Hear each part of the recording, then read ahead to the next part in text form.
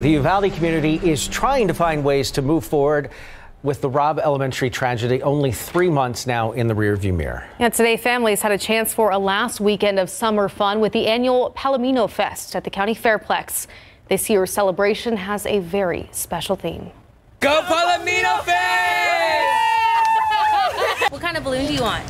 I want a ice cream. Despite the rain, there was still plenty of excitement for Saturday's Palomino Fest. From the first timers, probably just like to watch the show on the rodeo or something. Watch show on the rodeo. What about you? The rodeo. To those who have come before, we're all just here trying to, can't say move on because the pain is still going to be there, but to enjoy what little we can.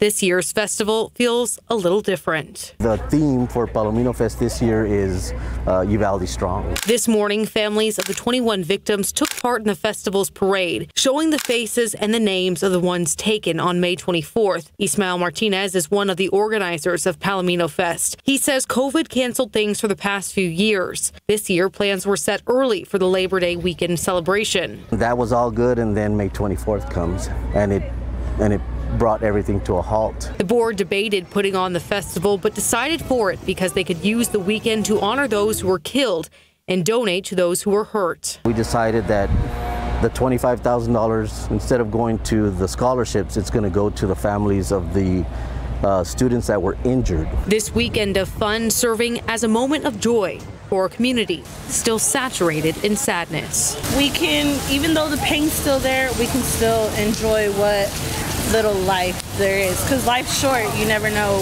what can happen. Tomorrow is the final night of Palomino Fest. Gates open at 5 o'clock. There's going to be a special tribute to the 21 Robb victims during the Los Palominos performance at 9 p.m.